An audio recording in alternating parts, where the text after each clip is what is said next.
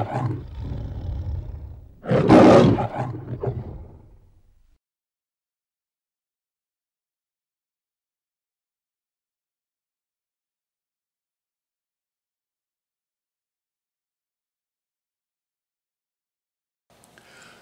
hello there, and how are you doing? Oh, I'm glad to hear it, and look at me, so am I. I'm still alive and kicking. Well, alive, would you take 1 out of 2? Why not? Well, it's a dull, grey, rainy, wintry type of day outside, so I'm inside anyway, and I am plodding along, getting my simulator all back to working order again.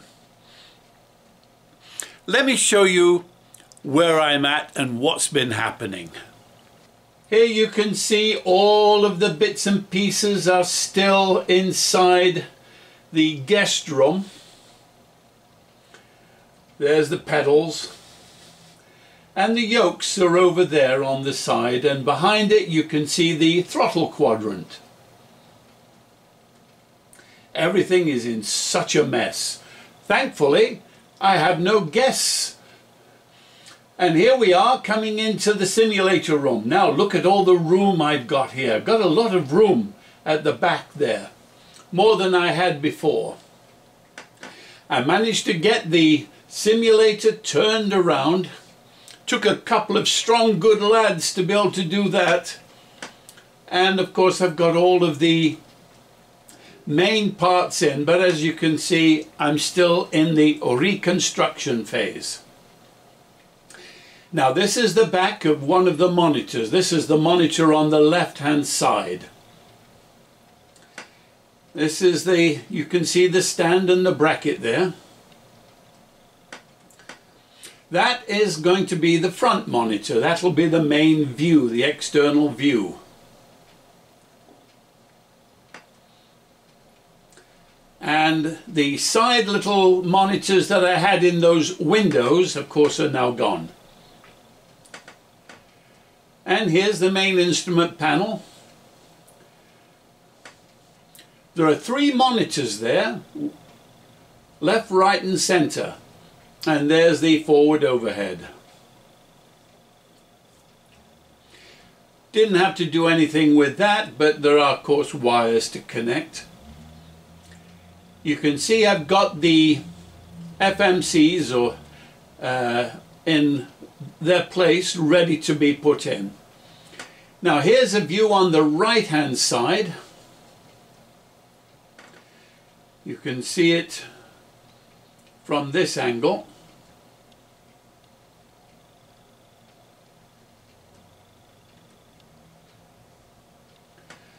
And here's the right monitor.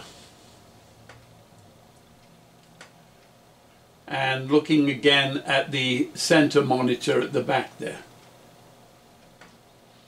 Now let's have a look around the back and show you where all of the plugs are. This is where all the wires are going to be coming out. I'm going to be having one computer at that side that you can see here, and another computer at the far side. And between the two, I'm hoping that I can get everything running smoothly. I put a cover over the top of that center strut because of a reflection in the glass of the monitor, believe it or not. So that was a little extra thing I had to do. I've only got a few of the items plugged in. There's a lot of things to plug in. I got a new nav unit from Open Cockpits. That's the one on the right, which I've installed. So this is my radio panel now. Pretty much complete. And here are the FMCs or CDUs. And screws are everywhere. Cables are everywhere. I hope I can remember how everything goes back together again.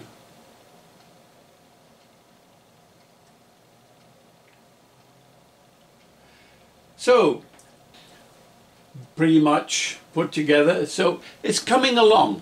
It's coming along.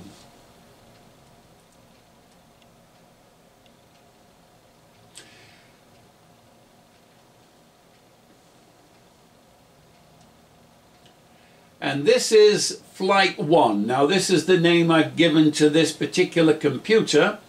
This is the one that will be running the main instrument panel and all of the USBs, etc. And 6 monitors. This is the one that is Flight 2. This will be running the external views. That's the 3 large screens. At least that is the plan. And it's joined, 3 graphic cards in that one, joined with an SLI. And those are the 3 SSD drives I've got in there. Both of them are identical motherboards, X99s, with as fast a processor I could get and 32 gigabytes of RAM. There you can see the SLI. And it's going to be running 3 monitors. So there you have it. That's the state of the simulator as it is today.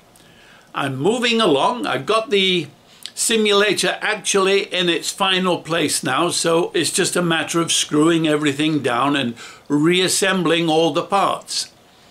Bit by bit I will be adding the yokes and the pedals. The throttle quadrant will go in there, and then it will be a case of connecting everything up, throwing the power switch, hoping I don't blow the fuses, and start the simulator. We'll have to see. But the whole idea, of course, is making the illusion look as real as possible.